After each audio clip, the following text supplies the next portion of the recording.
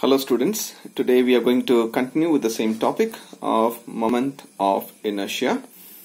Hope you saw yesterday's video which deals with the basics of rotational motion and how we are shifting from linear motion to the rotational motion and what are the various parameters which governs that both of them are together related with one another. So the important aspect of the entire rotation motion is inertia. Similarly, the important aspect of motion also inertia.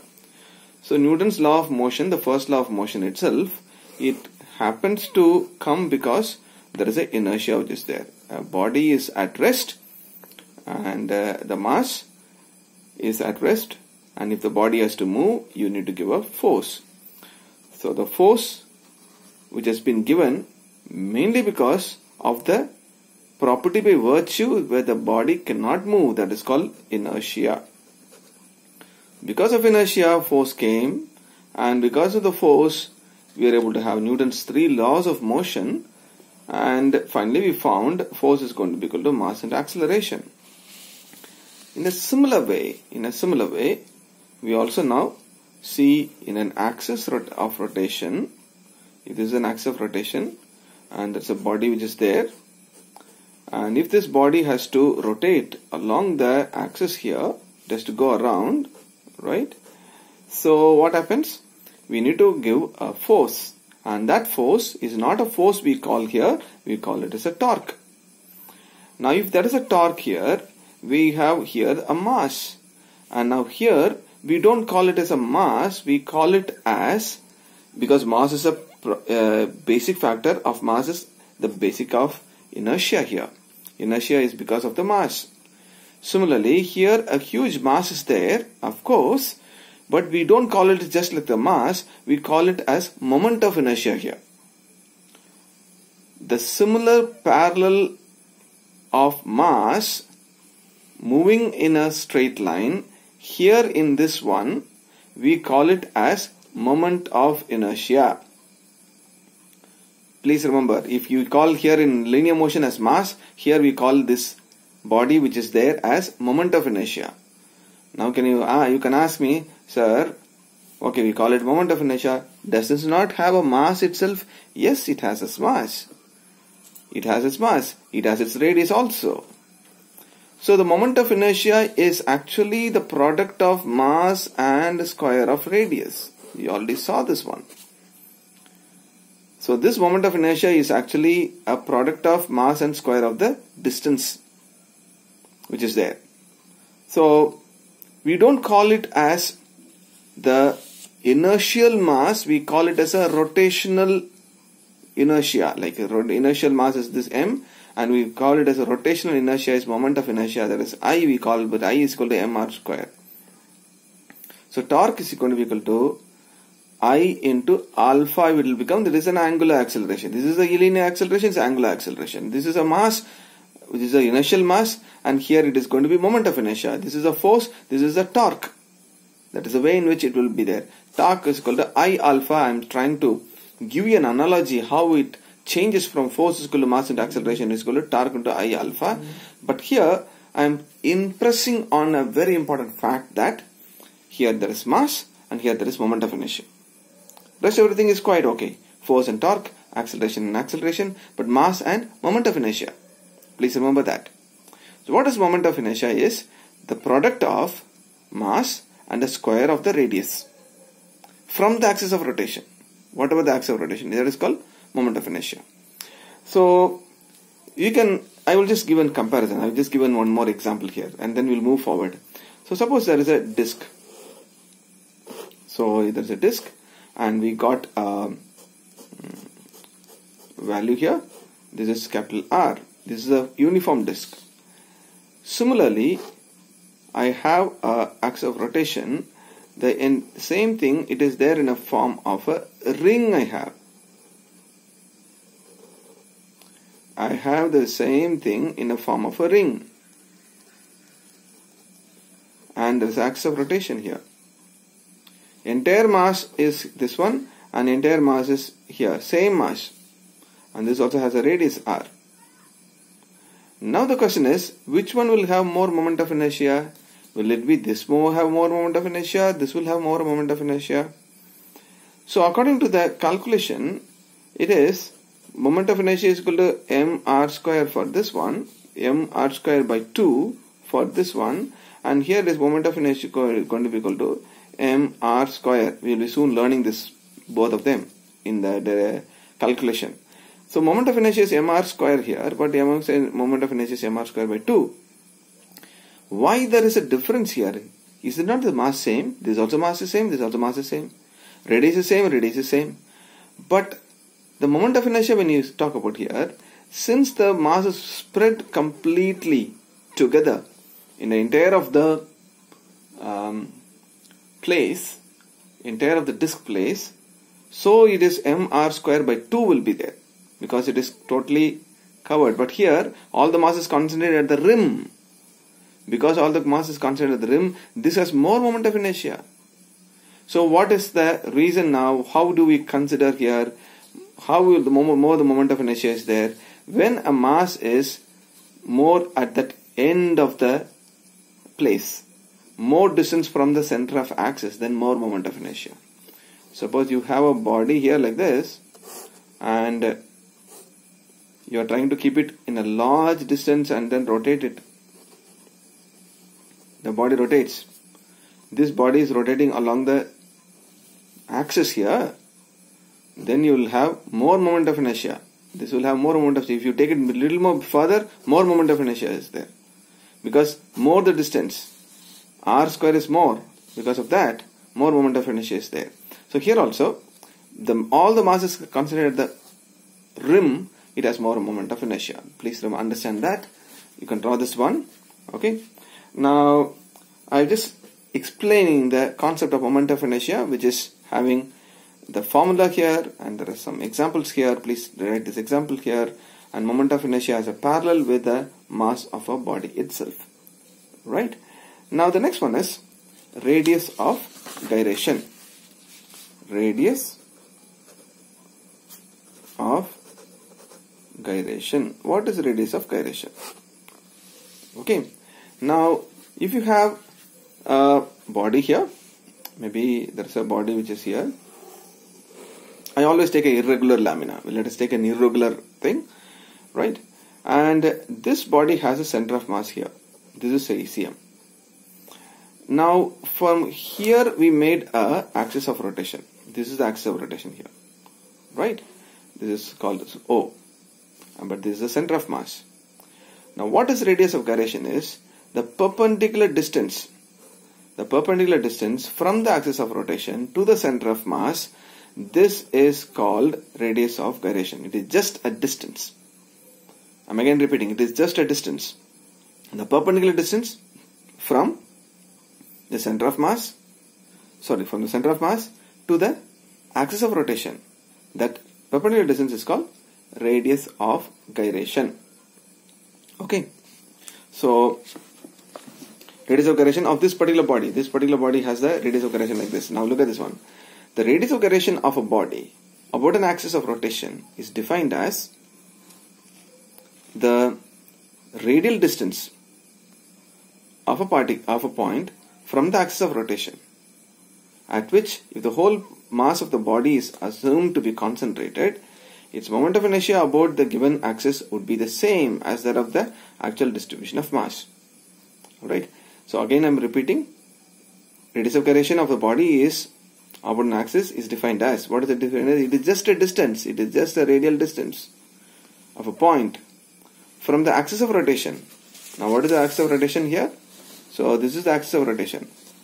So a point, the distance from the axis of rotation, okay, distance from the axis of rotation, at which if the whole mass of the body is assumed to be concentrated, so it is from the center of mass to the axis of rotation here. This distance is called the radius of gyration. So you can also write it as, suppose if this is the place, so I is going to be equal to m k square. This is k. The moment of inertia is could be called as mk square. Alright, because if this axis is going to be here itself, the entire mass is going to be concentrated here itself. Okay, that distance, if you see from here to here, because the entire mass is supposed to be concentrated, we can call this as the capital M itself, the total mass here itself, because the whole mass is supposed to be concentrated here. So we can tell it is as M itself here, because center of mass is a place where the whole mass is supposed to be concentrated. We can call it as total mass. And then K is the distance here, so it is called radius of gyration. So this is the way in which it is there. Where K is, what is K? K is radius of gyration. Okay, so please draw this diagram. Make this diagram, make this one, and then you can write. So what is K square is going to be equal to? I upon M.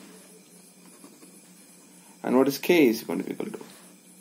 Under root of I upon M. So that's the way it is. Okay, so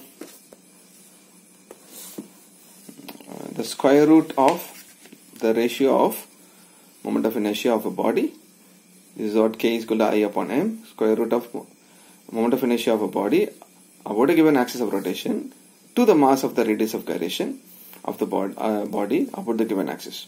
So that's what the thing is. The physical significance of radius of gyration, the total mass of the rotating body may be supposed to be concentrated at a radial distance K from the axis of rotation, so far as the moment of inertia of the body about that axis is concentrated. So that's it. It is the entire mass of this entire irregular body is supposed to be concentrated at the center of mass. So remember that whole body is not there. It is just the entire thing is piece is supposed to be concentrated here. So from the axis of rotation, so it is going to be just a distance here. So that is the way in which it is going to be measured. Right. So radius of gyration is just a distance. Alright. So we will move forward to the next part of it. Please write the definition from here itself, or the definition which I have told in the video, that's also fine. So you can write and you need to write the expression. We'll go to the next one. Theorems of parallel and perpendicular axis. So that is called perpendicular axis theorem, parallel axis theorem. There are two axis theorems there. What is this axis theorem you are talking about? So I will just give you a brief of to find moment of inertia. To find moment of inertia, there are two theorems are there. What are two theorems? One is called perpendicular axis theorem. Next one is parallel axis theorem. Perpendicular axis theorem, parallel axis theorem. Okay. So if you want to find moment of inertia of any body, you have to depend on two of the theorems. Either you have to depend on perpendicular axis theorem or a parallel axis theorem, depending on the situation. So what is this perpendicular axis theorem? You are going to find out. Now moment of inertia is, anyhow we know the formula, that is I is going to be equal to mr square.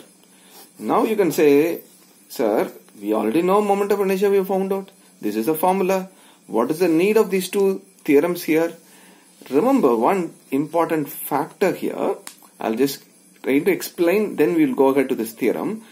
Now always I've been saying only one axis, I've always making it like this. I made it like this and then I told like this. Now the question arises, sir, this axis I only choose and I force yourself to choose only this axis. I told always, okay, consider axis like this. The question comes, sir, can't we have an axis like this, where this is the axis and the body rotates like this? The body makes a rotation like this, or the body makes a rotation like this. Is it possible? Is it possible that this body and I make an axis here and the body rotates like this? Can't we make an axis somewhere in our own choices? So that makes it a kind of a given situation, we find this axis of rotation can be anything. Wherever you feel like doing it, you can do it. It is not necessary that sir has made this axis of rotation, it has to be always like this. No. It can be like this, it can be like this, or it can be even like this also, a slanting axis, but the entire thing is rotating like this. Anything could be possible. If there is different axis of rotation, combination is going to be possible, you need to have some theorem to calculate when the axis is taken in different positions, different points. We need to have theorems. Because of that, we are trying to understand what theorem it is. I hope you have a better idea. Basically, this is I is equal to mr square is the basic general formula of moment of inertia, but axis of rotation can be different. When the axis of rotation is different, moment of inertia value also will be different. So we need to definitely, you cannot always use this formula. It is a general sense of formula, but we cannot completely say always it is mr square, half m capital R square, but it will be constantly changing according to the axis of rotation. So let us start with the first thing is perpendicular axis theorem. Now draw this diagram here. We consider as a huge big mass, right? And this huge big mass has a center of mass here. We call it a C. And we will draw a dotted line here. Dotted line is a line where if you consider this is the axis, right? This is the axis and it can go through the center of mass, then everything will be quite balanced, completely balanced. But now we are going to have some other axis. We are going to have some other axis. This will be the axis of rotation, which is called as, we call it as A and we call it as B. This is the axis of rotation, right? And it has a distance here. The distance between the parallel distance is going to be called as A. A is the distance between the center of mass.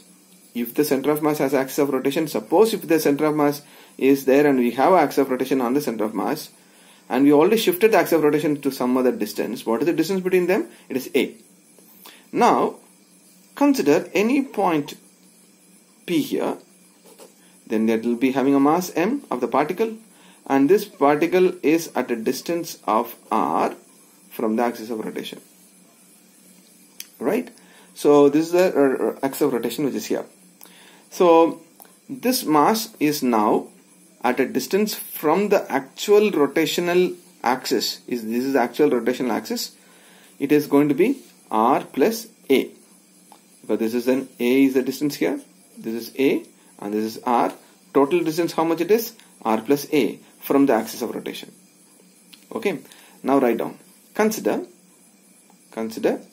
a lamina.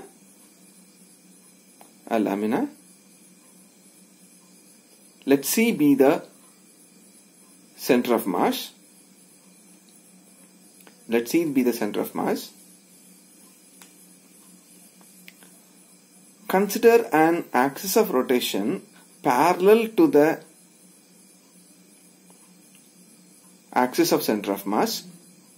Consider an axis of rotation AB. AB is the axis of rotation parallel to the axis of the center of mass at a distance A. So AB is the axis of rotation. Now the next line you got to write. Let P be a point at a distance r from the axis of center of mass. Let P be a point at a distance r from a distance of r from the axis of center of mass with a mass m. The distance of the mass from the actual axis of rotation is r plus a. The distance of a mass m from the actual axis of rotation is a and r plus a. Alright. So, you can write this as, how can you write this as, therefore, moment of inertia of the particle of mass m from AB. What you can write here? I is going to be equal to m times of r plus a the whole square. Now, total moment of inertia of all the particles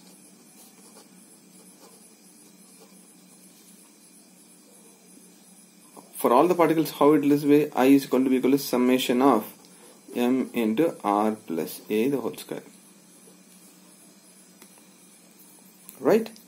So, I is going to be equal to summation of m into r square plus a square plus 2 r a. So, I is going to be equal to summation of m r square plus summation of m a square plus summation of 2 into m into r into a. Now here, one thing is, this is called a parallel axis theorem. This is called as parallel axis theorem. I think I have made a very important big mistake here. Please, I am very sorry to say that. This is not perpendicular axis theorem, it is a parallel axis theorem. Parallel axis theorem. Okay, we are talking about a parallel axis theorem. That's the reason parallelly axis has been drawn at the parallel axis. Okay, so this is the parallel axis here. Now in this parallel axis, everywhere there is a is going to be similar. A is similar. A is going to be a constant here. A is a constant. A is a constant here. 2 is also constant. So we can take this constant outside. Summation of mr square plus a square, you can take it outside. Summation of m, a is outside because it is going to be similar to a will be outside. Summation of m into r. Okay. Now we are almost close to the end of this final derivation and we are going to get the formula of a parallel axis theorem. So the parallel axis theorem is going to be this part is going to be equal to 0. Why this is 0 is because the value of mass and radius, it has an equal moment of force all the places, so it balances together, so it becomes equal to 0. Let us assume a body like this. I'll just give you an example here. This is the center of mass. So here it is going to have a mass here. Here also another mass could be there. This is also here and this is also here. R and R, another distance equal. So this both of them, it will get equal and opposite to each other and get balanced. This is also here pulling, this is also here pulling, it is going to be balanced here. Similarly, another one also it is here and another one also will get balanced here. If you get an R and R for another equal distance. So, if you look at the product of M into R, the product of M into R, mass into the radius, that is called moment of force. This is also mass into the distance, the moment of force. Of all the moment of forces will be there, it gets balanced. So the sum of all the moment of force of different particles, it always has another exact mirror image of that, so it becomes 0. Having said this is equal to 0, so you can write down in bracket. In the bracket you can write down the moment of force of the body of all the particles from the center of mass. Summation of m into r. Summation of m into r is going to be equal to 0. So what is the rest of them? Rest of them, what is that? It is going to be equal to I is equal to here summation of m. What is summation of m? Capital M and a square plus this is the value. It is going to be equal to summation of m r square. So you get this as the final formula for parallel axis theorem. Alright. So parallel axis theorem is this one. In other words, you can also say this one as, if this is the way it's there, I is going to be equal to ma square plus I center of mass. This is going to be I center of mass. What is I center of mass? Mass into square of the distance. Now what is mass of square of the distance? Mass is here and square of the distance from the axis of rotation. So everywhere wherever the mass is there from the axis of rotation, the summation is going to be the moment of inertia along the center of mass. So that's going to be ICM, you can say.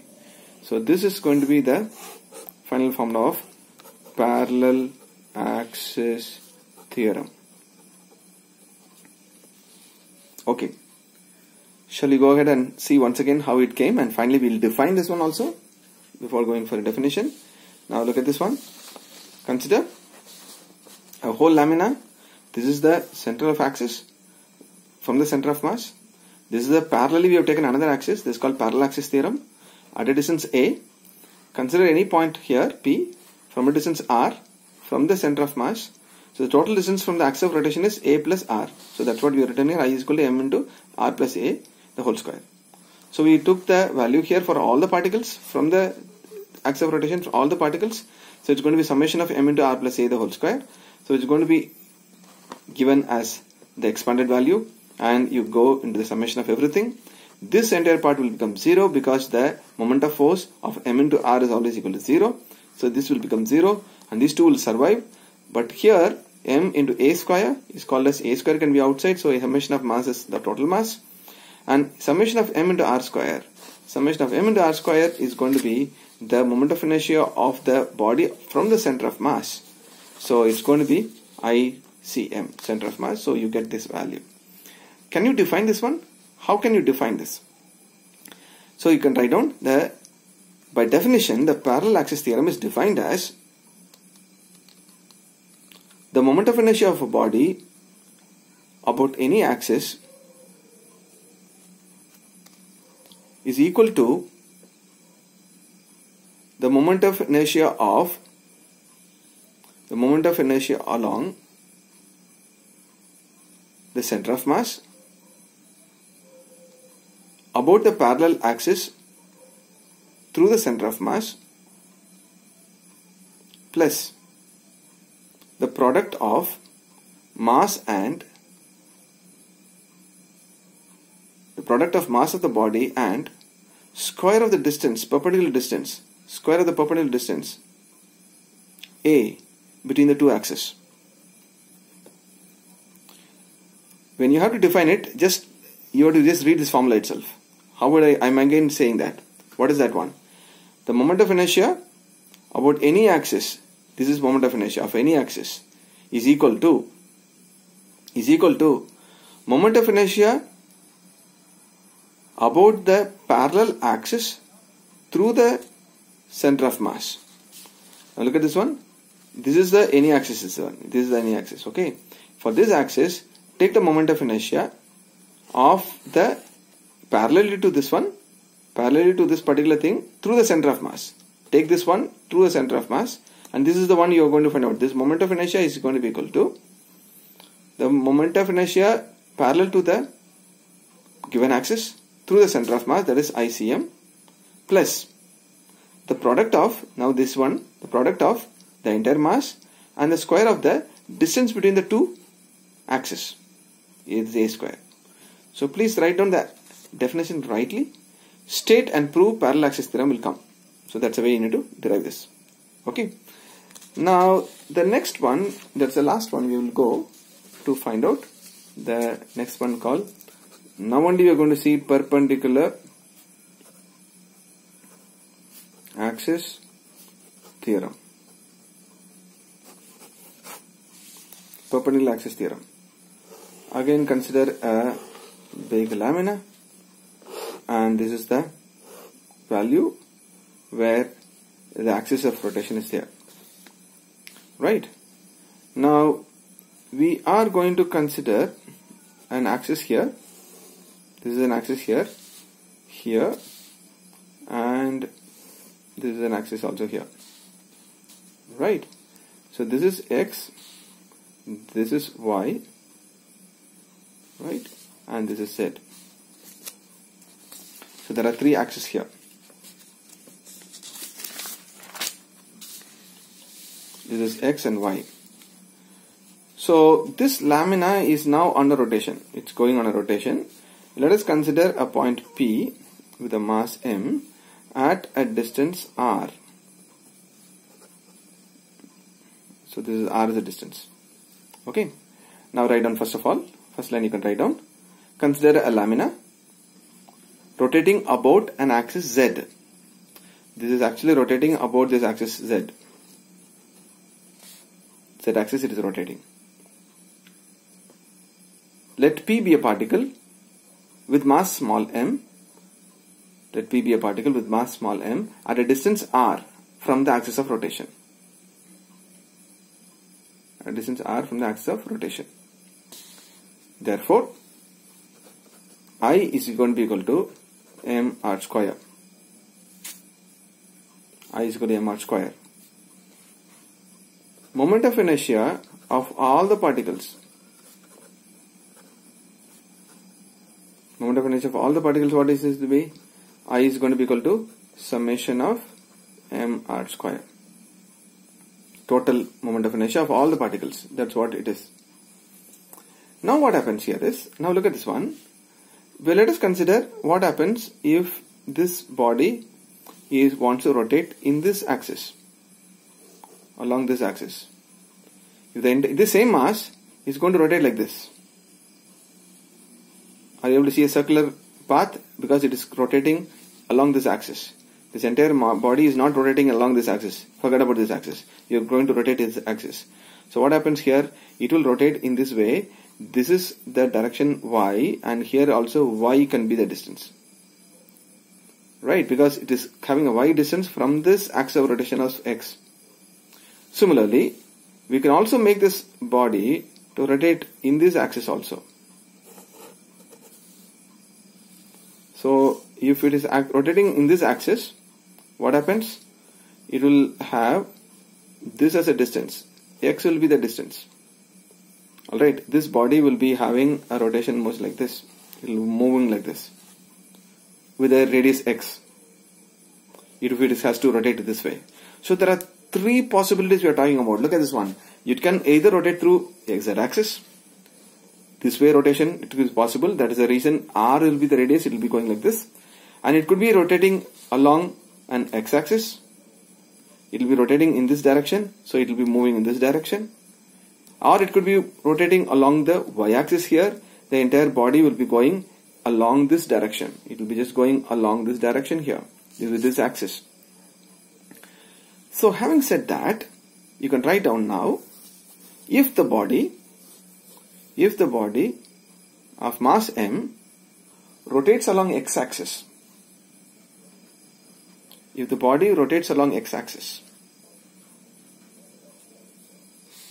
then Ix is going to be equal to summation of my square. Am I right? It is y is the distance. Summation of y square. Where y is the distance between, where y is distance between x-axis and particle. The next line is, if the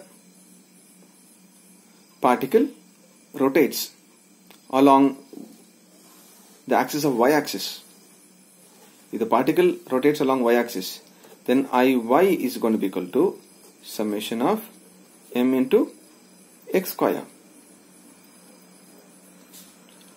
Summation of m into x square, where x is distance between axis and which axis? Axis y and particle p. Right? Now, these two things are so important now. Now we'll come back to this one. Okay, we'll come back to this one. Look at this one. This is O. This is R. This is Y. This is also called as X. This is, if this is X, this is also X here. Right? And this is going to be the right angle triangle. This is the hypotenuse. This is the x-axis. This is the y-axis. Are you able to see a right triangle here? This is the radius here. So if you take P, O, and maybe Q is this one, in triangle OPQ, what is R square is going to be equal to x square plus y square. Alright, this is a 1. So you write here, you put this value here. So I is going to be equal to summation of m into x square plus y square. R is been removed. X square plus y square has come. Right? So if this is the value here, how do we take this further? If that is the value, take this further now. So I is going to be equal to summation of mx square plus summation of my square. Because we have just taken it inside. We just taken it inside now. So what is mx square? What is summation of mx square? That's going to be iy plus what is summation of my square? That is ix. That is going to be called as iz. This is iz. So here iz is going to be equal to ix plus iy. This is called perpendicular axis theorem. So what is the perpendicular axis theorem? Suppose if you have an axis here, okay, this is the axis here, z axis, then you can find out ix. You can find out the ix if the body is rotating in this angle also, that is x axis, and you can also find out the way in which the body rotates in this axis also, that is y axis. Z axis only you know, but you can find out like this also. So iy plus ix is going to be iz. So that's the way it has to be concluded. So now we will write the definition here. The moment of inertia of a uniform plane lamina, please write down the moment of inertia about a uniform plane lamina. This is a plane lamina here. About an axis perpendicular to its plane. This axis is perpendicular to the plane. This is perpendicular to this plane. About an axis perpendicular to the plane is equal to the sum of moment of inertia. Is equal to the sum of moment of inertia. These two sum of moment of inertia of any two mutually perpendicular axes in its plane. Any two mutually perpendicular axes in its plane intersecting on the first axis. Intersecting on the first axis. So I'm again repeating, if this is the moment of inertia you know, that is equal to the sum of moment of inertia of y and sum of moment of inertia of x. So any two moment of inertia is perpendicular to this one. This is perpendicular here and this is the perpendicular here. Alright. So any two moment of inertia which is mutually perpendicular to this one intersecting. So that's what it is. Alright children, with this I close. Please read this one again carefully. Lots of things I need to really explain well, so I have just slowly moved ahead. We'll go to the next lesson tomorrow to learn more about these applications. Thank you.